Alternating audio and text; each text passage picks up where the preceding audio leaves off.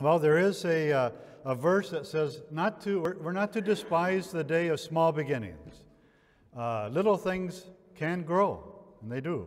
I think of, I was just reading this past week in John 3 about Nicodemus. Remember, he is a ruler of the Jews, and how he came to Jesus at night because he was afraid. He didn't want to be seen going to see Jesus.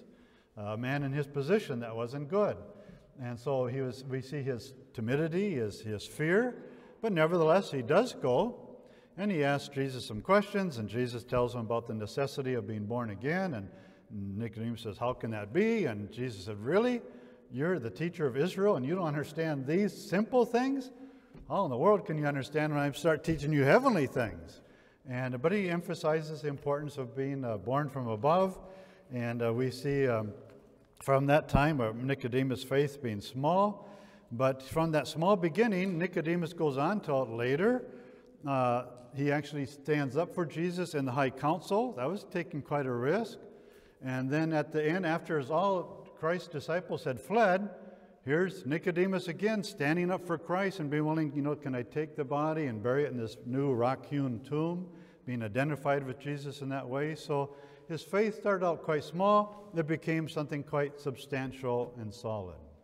And other things grow too.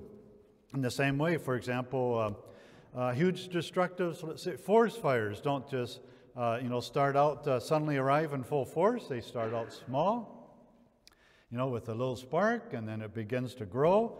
All of us have seen pictures and videos, whatever, of, these, whether on the news or somewhere, maybe in person, these. How sad it is to see these raging forest fires that, just burning up thousands of acres and, including all the homes that are there too and the people who suffer loss and all that, due to high winds or maybe dry conditions or a lot of combustible materials there, like a lot of downed trees, for example. They all combine to create this fiery monster that soon just, threatens every living thing in its path. But all those scary, huge fires, all begin, and progress along pretty predictable ways and stages. And I was just looking into this a little bit. It starts off with stage 1, where they call it the incipient stage. This is just, where the fire ignites. Extremely dry conditions, maybe high temperatures, and then just some kind of outside element, and soon the fire starts. That might be a half-finished cigarette from somebody thrown out a window. It could be a spark from some campfire. How that might fly up and land somewhere else. Or very often, very common, a lightning strike will set these things off. And the fire starts. Second comes the growth stage, where the small spark begins to grow and build, of course. And soon it becomes a flame, and soon it starts its march across the land, even turning into like a wall of fire. And then there's the third stage, which is a fully developed stage. This is the stage where the fire is at its hottest, its most dangerous. It spreads quickly. Sometimes I read where it can travel up to 25 miles per hour. It's faster than you can flee from it, destroying everything in its path. And this is the stage where the firefighters most fear because they are afraid of the dreaded flashover. This is where this wall of fire can leap over obstacles, or even over a highway or over a river, and come crashing down on the other side, and perhaps on the firefighters who are there close trying to put this thing out. And then you have the fourth stage, kind of the stage of decay, where again the fire's winding down. And either it got cooler or started to rain or just running out of stuff to burn. And it's still, though danger still lurks, all it takes is some small spark in a contained spot that can come alive and come roaring back again. But I say all that because there was a while back a book out called World Aflame, some time back, written by Billy Graham. And he was, in a sense, quite prophetic in that book.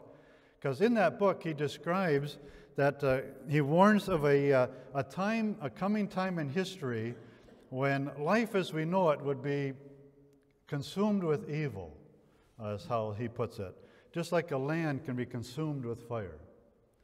that wave of evil, like a fire, will start small, perhaps even unnoticed, but it grows and it grows and it builds, and soon that evil can blaze across and throughout our culture, across our cities, with terrible results. World of Flame, quite a title. You know, one could probably say that on September 11th, 2001, our country caught flame, or caught fire. You know, when the terrorists took and crashed 4 planes, you know, 2 in New York City, 1 in Washington, D.C., into the Pentagon, and 1 ended up crashing out in the fields of Pennsylvania. But over 3,000 people died in those. And since then, I think you could say still, the winds are still blowing, and they're still blowing in our direction. You know, the flames of terrorism at home and abroad are out of control. You could rightly say that in the sense that our world is now on fire. And we want to survive, but how? In fact, just this past week, it caught my interest. Senator John McCain used this phrase. He said, "We are living now in the whole world is on fire." I thought, yeah, boy, it ties right in with what I wanted to speak. And so he recognizes that. You know, most of us were quietly going about our Thanksgiving Day celebrations back in November 2015, when all of a sudden we saw the shocking images of bodies strewn against this downtown music concert hall in Paris. How several hooded Islamic terrorists stormed that concert hall and just opened fire and just gunned down a lot of people just in cold blood. And you know, remember that? It was gruesome. I mean, we really just couldn't believe it. It's kind of like, you know, it makes one stop and think, you know, if it can happen there, you know, it can happen here. I mean, if one is not safe even going to a music concert, how can one be safe going anywhere almost, or to a mall even? And yet now we know, of course, they've struck malls for that one, remember, that one in Nairobi.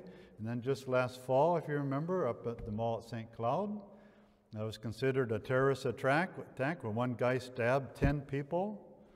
And even in Minneapolis, all across our country, Minneapolis is known as a hotbed of ISIS recruitment.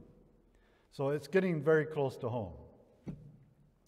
Well, and with that, keeping that in mind too, we could say these raging fires of Islamic terrorism have grown into a fully developed fire.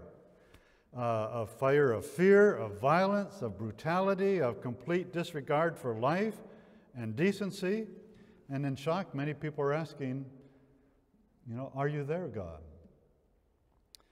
If you've lived for any length of time, you've been aware and you've seen presidential assassinations, you've heard of political assassinations, there's these horrendous suicide bomber attacks. We've seen our soldiers, brave men and women, fight these conflicts lately, you know, in Iraq and Syria and Afghanistan and other places.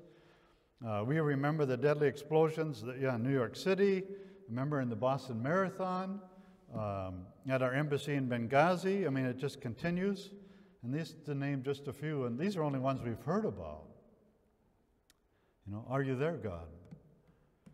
And then just when we think we've seen it all, there's been recently these horrible beheadings of Christians and Muslims, men and children, brutally executed by ISIS and shown live on the internet, and all in the name of their demonic beliefs of rage and hatred and violence. You know, what once used to be just relegated to some warring tribal factions there in the Middle East, for the last 1,500 years, ever since Islam was developed and came about.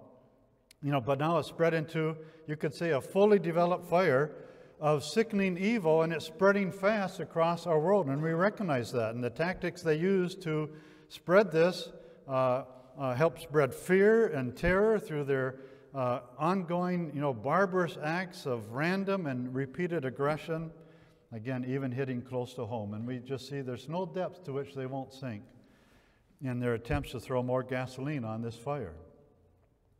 And as we sit in our country and argue about such things as transgender sex experimentation amongst grade school kids who absolutely do not know better, and their brains aren't even developed yet, and we talk about and we hear people talking all smug and oh how sophisticated we are now and we can do whatever we want, and we don't realize how the moral center of our nation has become so mushy and soft and ill-defined, like marshmallow people, and people are confused about these things. Meanwhile, the barbarians who are not confused about such things as that are gathering at our borders, waiting for a good time to attack again, but with greater impact and destruction. So, where do we turn for help? Indeed, it is a world aflame. And that's where we come to this verse. Besides the courageous efforts of our armed forces and our police forces, where does the common man or woman turn for help these days? Can one find God in days like this? Yes, of course one can. One certainly can. And there's something about the human heart that when the heat is put on, when the pressure is put on, that very often, not always, but very often, their hearts will soften towards things of the Lord. When death might seem imminent or close, things of eternal importance become much more important. Well, Solomon, the wise king, once said this. He said, "Sorrow is better than laughter, for sadness has a refining influence on us." Okay, that's good. But he also said in Ecclesiastes 7, enjoy, this is from the new, I'm trying to think which translation I took this from, enjoy prosperity while you can, but when hard times strike, realize that both come from God. Remember that nothing is certain in this life, is one way to put it. Or some would say nothing certain except death and taxes, or I would add, in God. But when he says here that nothing is certain, it means that in this life, we don't know what will happen to us tomorrow. Life is unpredictable. Life is uncontrollable. And when life becomes unpredictable and uncontrollable, when people feel out of control, they become very anxious. They become very insecure. They become very fearful. And so I want to say that's no reason whatsoever, though, to despair. There's no reason for despair, because there is someone who does know exactly what's going to happen tomorrow, and he always gets the last word. So there's no reason for despair. So in this new short series, as we look at this overall topic of finding hope, in these chaotic times, we're going to especially look at Psalm 46. We'll look at some other verses too. But we're going to see what hope, what comfort, what strength, what faith can be found even when the world around us is aflame. We'll see again what great hope is found in that first verse that we just read, where it says, God is our refuge and strength, a very present help in trouble. That's good news. That's great news. And so I could ask this, have you found that to be true? I like what I heard, I read one thing this week. One guy put it this way. He said, it's funny because we ask God to change our situation. We do that all the time. We ask God to change our situation, not knowing He has put us in the situation to change us. I think a lot of truth to that. Well, so whether your life is maybe in chaos for some other reasons or whatever, or it's just as we see this, the raging fires of terrorism strike ever closer, we're going to look, we'll see, and discover anew, again, the safety and the refuge and the hope there is in a relationship with God, in a personal relationship with the living God. Is there hope? Yes, there's hope. In fact, I like...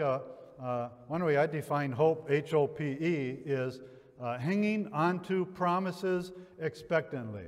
God's given us very gracious and many and mighty promises that He expects us to claim and use and stand on and stand firm on. And when we do, we won't despair. we'll find great hope. And so that's some things we're going to look at here as we continue. But I'm going to stop there so we have time for communion. Also, I see there's a plate set out in the back, a benevolent plate. Feel free if you want to give to that afterwards. We just use that to help meet needs that we become aware of. You know, let me just read this in John 3:15. He says this. I'll start at verse 14. As Moses lifted up the serpent in the wilderness, you might remember that story, so must the Son of Man be lifted up, that whoever believes in him may have eternal life. He's speaking about his death on the cross. That whoever, and he puts it very plainly, whoever believes in him will have eternal life. And so, in thinking about communion and thinking about this verse, yes, it's true. I mean, the cross of Christ means everything. The history changed at that point. Our destinies changed at that point. Because it's true, yes, we are sinners. In fact, 1 John 1, it says, if you say you're not a sinner, that's the same thing as calling God a liar. Well, we don't want to do that. It's obvious. We know we're sinners, but the good news is Christ has suffered for us. Yes, we know that we deserve death. That's the consequence of sin. It's death. We deserve that. But Christ died for us. And we know we are guilty debtors, of another way to put it, because of our sin. But the good news is Christ has paid our debt for us by shedding his blood on the cross, by dying for us. See, that's the gospel. That's the good news. That we were in a terrible shape, yes, we really were. Whether we realized it or not, we really were. But that's why God sent his Son, his only begotten Son, to die on the cross, so that now all who look to him, as it says, whoever believes in him may have eternal life. And that's what we celebrate here in communion. We remember that, and like Jesus said, we are to do this until he returns. And so communion, the Lord's Supper, it's a very simple affair.